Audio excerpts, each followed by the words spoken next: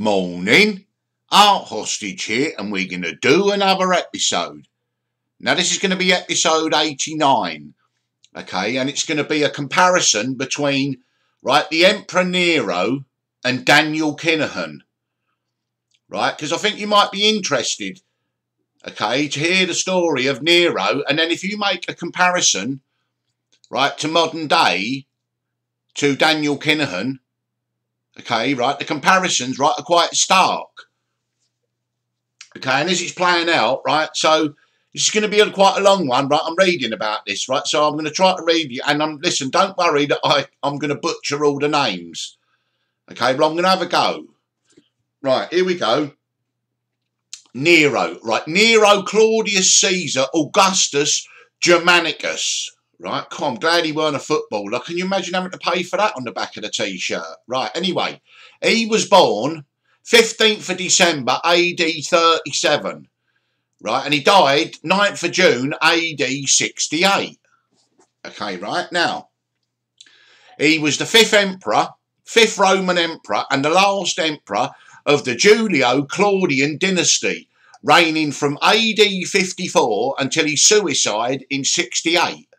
He was adopted by the Roman Emperor Claudius at the age of 13 and succeeded him on the throne. Nero seemed to have been popular with members of the Praetorian Guard and with the lower class commoners in Rome and the provinces, but was deeply resented by the Roman aristocracy. Well, there's a comparison, isn't you? You know, Daniel Kinahan going into boxing, right, with the lower boxers, right, trying to bribe them with money and then make them launder his drug money, right? So he became popular with them. The Praetorian Guard, right? Yeah, in boxing. Okay, he became popular with them. With the aristocracy, I suppose, like Bob Arum, right? They didn't. He was deeply resented. Well, yeah, because he was putting his hand in his pocket, right, and making him pay money. Okay, right, and also not only the aristocracy, but with the governments as well, right? So there's a comparison, right? Most contemporary sources describe Nero, right, as a tyrannical, self-indulgent and debauched. Well, yeah, tyrannical, Daniel Kinahan, yet self-indulgent. Well, yeah, okay, although he dresses like dog shit, but apart from that, yeah, self-indulgent. Debauched, well, I don't know, yeah, well, I think they were into pegging back in the old Roman days, weren't they, right? So I suppose Sarah Vaughan pegging Daniel Kinahan, it fits in with a Nero image, maybe. Right here, after being declared a public enemy by the Roman Senate, right, Nero committed suicide aged 30. How about that, right? Well, today, Daniel Kinahan is public enemy #1 in the world because of Otinol, right? The world's most wanted drug trafficker. He was extradited 2 days ago to the US. So #1 on the list now is Daniel Kinahan. Although you could say Semyon Mogilevich, right? But he's been on and off the wanted list for donkey's years, so he's used to that. So there's another comparison to Nero. Right, after being declared a public enemy by the Roman Senate, Nero committed suicide at age 30. Well, whether that'd be the outcome or not, right? Well, maybe, you know, if it's all burning down, right, like Nero, well, we'll see.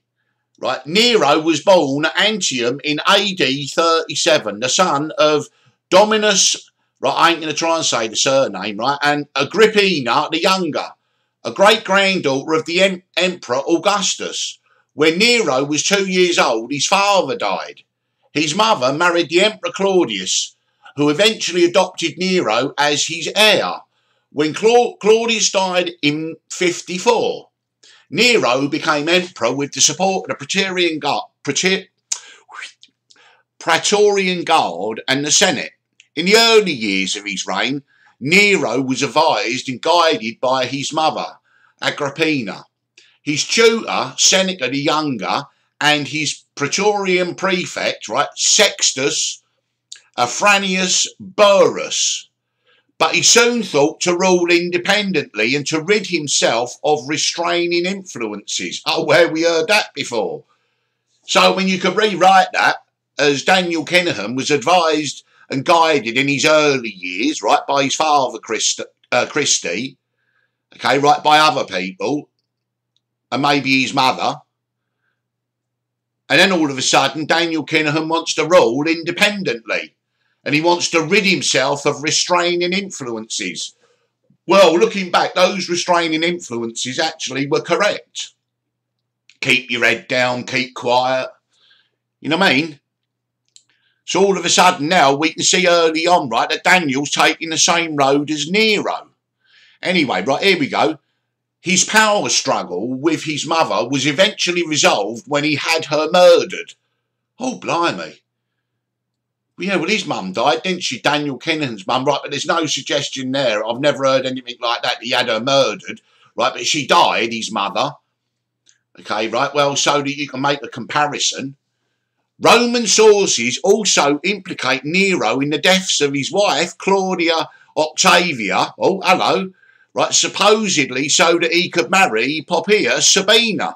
Well, Daniel didn't have to kill his first wife, did he, right? But he's now married the other woman, what's her name, in 2017. And of his foster brother, right, Britannicus, right? Oh, blimey, this Nero was killing everyone. Right, most Roman sources present Nero as a sexually dissolute. Well, I don't know what that means, right? Well, you know what I mean? He is said to have married a freedman, right, Pythagoras, right, acting the part of a bride at the ceremony. Oh, hang on, here we go. Pythagoras, right, is he the man with the maths, is he? Pythagoras' theory.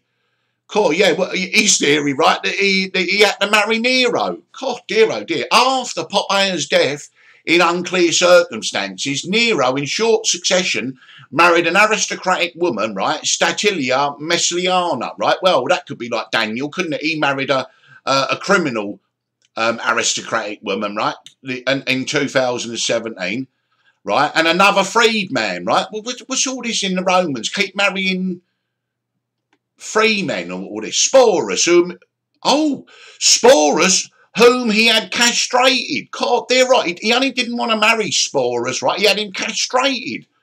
Right, okay. Well, that comes in with a pegging game, doesn't it, I suppose? Well, you know, I mean, there's another comparison. Nero's practical contributions to Rome's government focused on diplomacy, trade and culture. Here you go, right? Well, yeah, well, Daniel Kinahan, right, he would argue that he's contributed to diplomacy in the criminal underworld, trade, right, with, global super cartel of drugs, and culture, yeah, he's infiltrated boxing. Nero ordered the construction of amphitheatres, promoted athletic games and contests, and made public appearances as an actor, poet, musician, right, and charioteer. Yeah, well, that's another Daniel thing then, isn't it? Yeah, here you go. Right, yeah, another comparison. Right, this scandalised his aristocratic contemporaries, as these occupations were usually the domain of slaves, public entertainers and infamous persons. The provision of such entertainments made Nero popular amongst lower class citizens.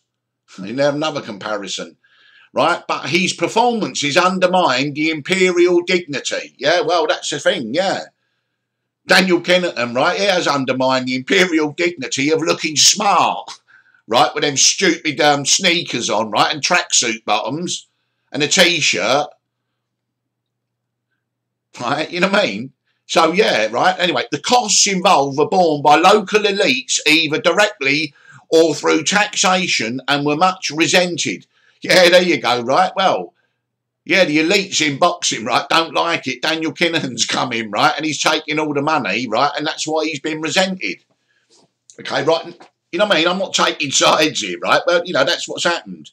During Nero's reign, the general Corbulo fought the Roman-Parthian War of 58 to 63 and made peace with the hostile Parthian Empire.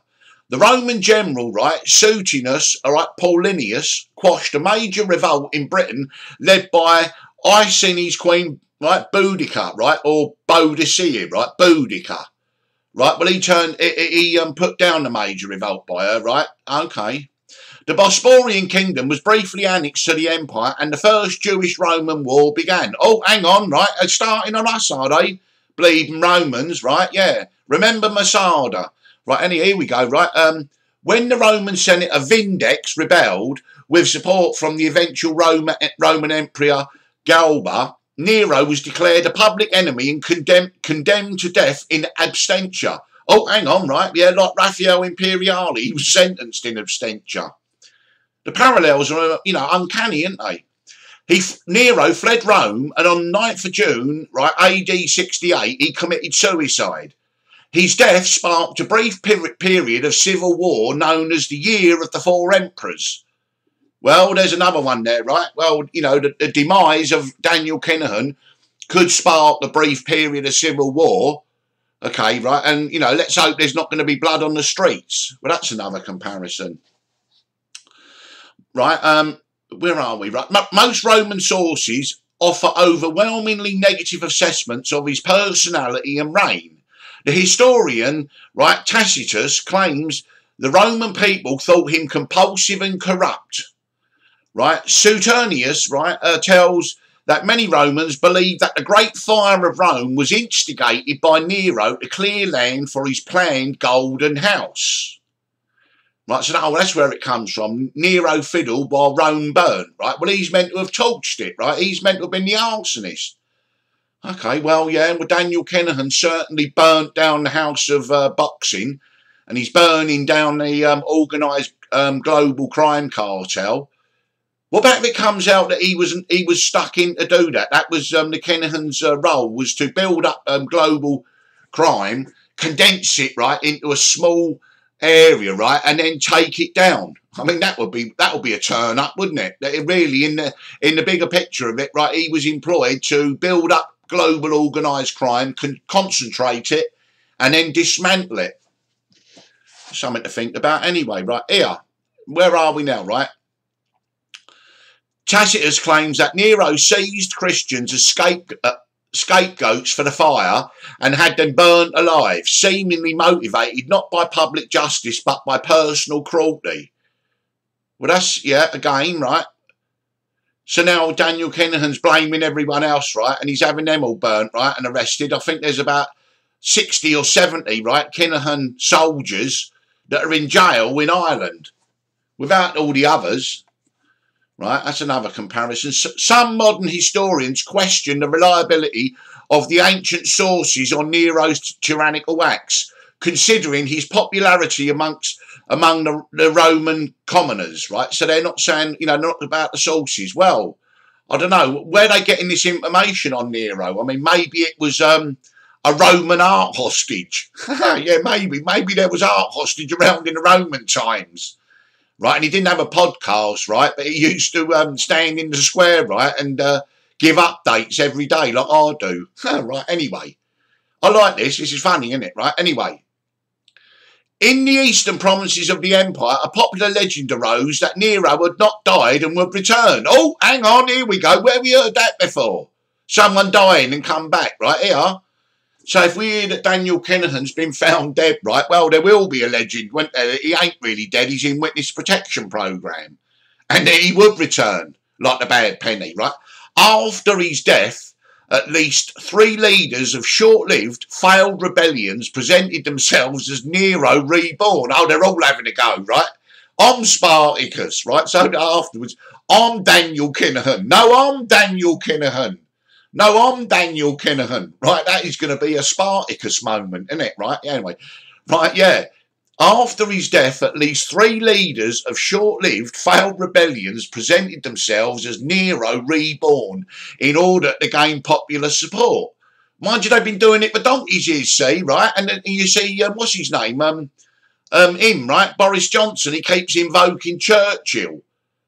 And then, American politicians have invoked previous presidents, Kennedy and all that, right? So, they're all... So really, right, you see, it goes all the way back to the Roman times, reinventing yourself.